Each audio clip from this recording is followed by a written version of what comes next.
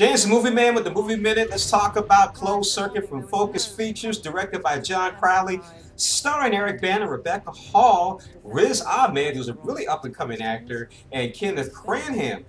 This is a great drama thriller. I thought it was pretty good, but almost predictable. Almost predictable. It's an international thriller. Two lovers who are attorneys, and their loyalties are tested. Their lives are at risk. Government. You know, this is the UK they're talking about. You can do the same thing with the United States government or any government out there. Things have really changed quite a bit. I actually give this 3.5 out of 5 Mickeys. Would give it more, but unfortunately, too predictable.